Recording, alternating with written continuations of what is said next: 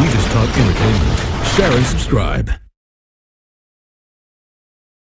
Hey guys, welcome to Entertainment Talk Nation. This is Rob. Happy New Year. It is New Year's Eve. Very exciting. We're rolling into 2015. We've got a lot to look forward to. This video is going to be the final March to the King video for 2014. Yes, as we roll into 2015, look forward to a brand new year of wonderful movies as we continue a very long march to Godzilla 2018 with a pit stop in 2016, hopefully. Hopefully we don't have to wait too long for that movie to come to us, maybe early 2017. So this video, the topic is going to be MechaGodzilla and any potential chance or would he fit into 2018, that world. You know, I still got Lenny here. Anyway, so, all right, so here's the deal. This is a topic I've been asked about for like probably ever since the end of the 2014 movie. Like, you know, I would say like late June as the movie started to wind down. And I'm going to admit, I've been dodging doing this kind of video because, you know, I'm a huge MechaGodzilla fan. He's one of my favorite villains. Probably, you know, I tend to flip-flop a lot between him and Ghidorah. Like, Ghidorah will be number one, and then MechaGodzilla will be number one. But the reason I really haven't brought this up is because the truth hurts for me, too. And here's the truth. Look, we don't know what's going to happen in the future. You know, we might see, a lot of people are thinking, especially if you're a MechaGodzilla fan, this is what I keep hearing a lot of, is that Ghidorah, Rodan, and Mothra will be in the second movie, and that MechaGodzilla will be in the third. Now, the first time I heard this theory was on this bullshit website called KD, whatever, I don't even know. It starts with a KD. A lot of you guys will know exactly what I'm talking about.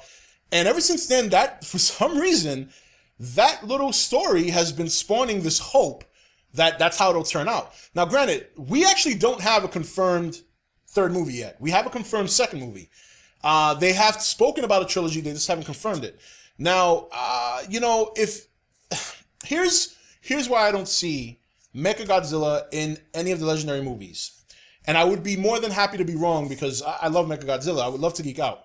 But here's problem number one. Pacific Rim. I know what you guys think. Why Pacific Rim? Well, in Pacific Rim, you see the government, you see the world create robots to counter kaiju. So what that's going to do is, even though it has nothing to do with the Godzilla universe, even though it has nothing to do with Godzilla at all, audiences are going to question why would they build a robot like Godzilla when they can just build a regular robot like they did in Pacific Rim. That's the number one thing you're going to hear. And it would hurt the movie. It would really bring it down to cheese fest. And I know I've told this to people, they keep arguing with me and you know, but Rob, they can make it work. They can't make it work. It doesn't make sense. And you guys have to remember something. I'm going to play a clip that I think a lot of people, well, I can tell a lot of people didn't see, which I'm surprised. This is a pretty cool clip from another guy who does, I guess he does some YouTube channels and, or YouTube videos, I should say. And in this clip, Gareth tells you in his own words who he made this movie for. Take a look. I'm in love here. Did you say that your new film is a love letter to fans like us who love the original? You know, my answer to that really is that as much as I want to make a film for the fans, which I do being one, is I'm making it for non-fans. I'm making it for people who couldn't care less about Godzilla, so that when they come, they become converted into fans. Because I think that's the best case scenario, is that the people who love Godzilla at the end of this film is like just growing massively. So I was kind of targeting them as much as anybody else. But I think you'll be, I hope you'll be happy. I'm sure I have a lot of hope for it. So there you have it. He's not making it for us. He's making it for the general audience, okay? That's why this Godzilla movie was successful to some of us G fans and was a disappointment to some others. He's not making this movie for us. He wants the general audience to be interested. Why?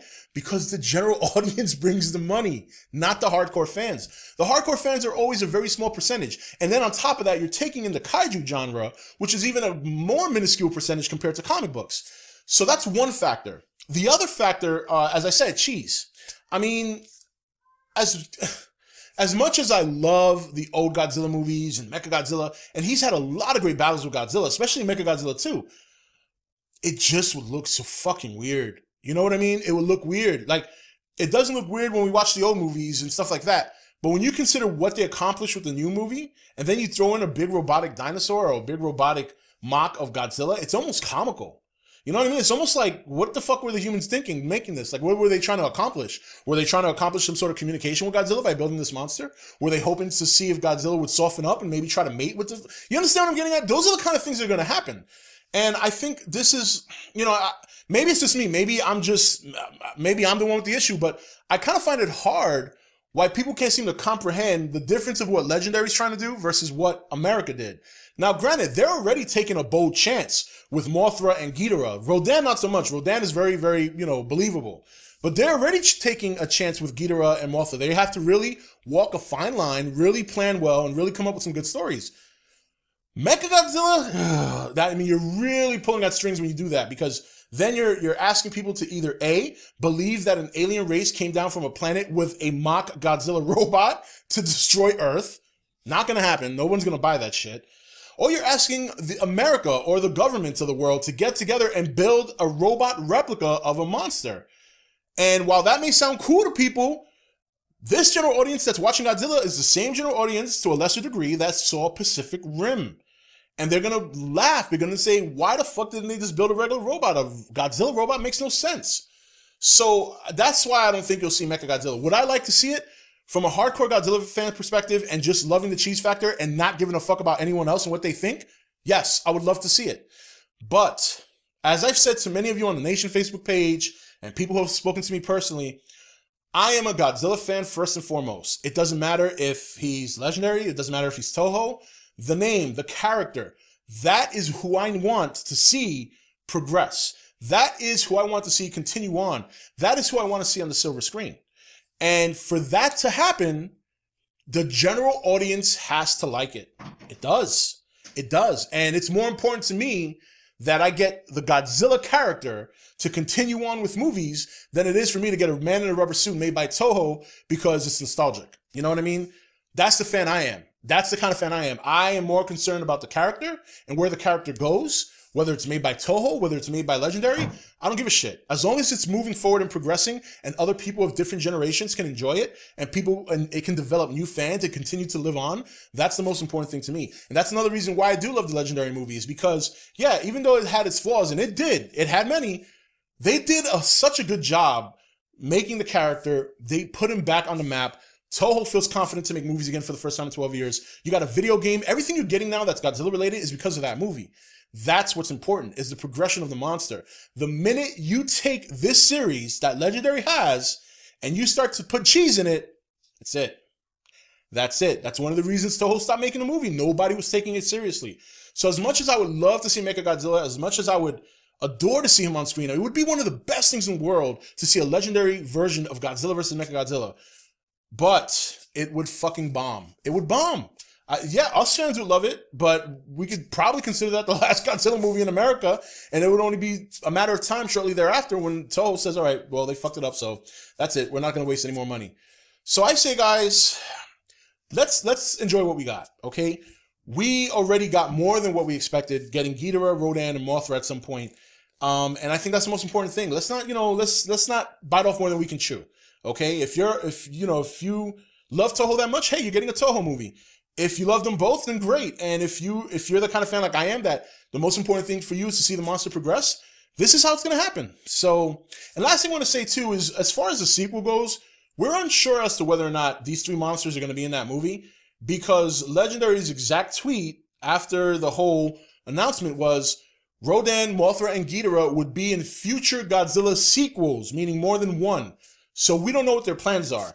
I don't personally think they'll put Ghidorah in the second movie along with Rodan and Mothra and Godzilla. I think that's a bit much for a second movie.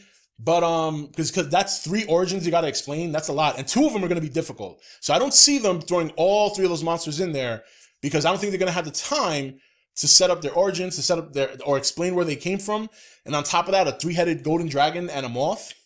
That's a lot to ask for a second movie. So I think it's going to be more broken down if they decide to go with the trilogy. That's what they're going to do. Anyway, guys, so that's it for this video. That's my thoughts on MechaGodzilla. I'm not trying to be a Debbie Downer. I'm just trying to be realistic, and I'm just trying to explain to you guys that I want Godzilla to go forward. And to go forward, there's some things that got to go. And there's some things that are not going to work here in America. They're not. For the general audience, absolutely not. So I guess what I'm trying to say is just try to look at it from a different perspective. Don't look at it as a hardcore fan. Look at it, unfortunately, look at it from a business standpoint. It just doesn't make any sense. And you'd probably lose the audience that you worked so hard to gain in 2014, and they don't want that. They want to gain more audiences so they can fund the third movie. So anyway, guys, that's it for this video. Have a happy new year, and I will see you soon. This is Rob signing off for ETN, where we don't do news, we just talk entertainment. Take it easy. Thank you for watching ETN. Don't forget to comment, share, and subscribe. Join the nation's Facebook page to meet other subscribers or visit ETN's Facebook page and Twitter page. Links for all are in the description. You're watching ETN, where we don't do news, we just talk entertainment. Share and subscribe. Hey guys, welcome to Entertainment Talk Nation. This is Rob. Happy New Year. It is New Year's Eve. Very exciting. We're rolling into 2015. We got a lot to look forward to. This video is going to be the final March to the King video for 2014. Yes, as we roll into 2015, look forward to a brand new year of wonderful movies as we continue a very long march to Godzilla 2018 with a pit stop in 2016, hopefully. Hopefully we don't have to wait too long for that movie to come to us, maybe early 2017. So this video, the topic is going to be MechaGodzilla and any potential chance, or would he fit into 2018, that world? You know, I still got Lenny here. Anyway, so, all right, so here's the deal. This is a topic I've been asked about for like probably ever since the end of the 2014 movie. Like, you know, I would say like late June as the movie started to wind down. And I'm going to admit, I've been dodging doing this kind of video because, you know, I'm a huge MechaGodzilla fan. He's one of my favorite villains. Probably, you know, I tend to flip-flop a lot between him and Ghidorah. Like, Ghidorah will be number one, and then MechaGodzilla will be number one. But the reason I really haven't brought this up is because the truth hurts for me, too. And here's the truth. I don't... look, we don't know what's going to happen in the future. You know, we might see... A lot of people are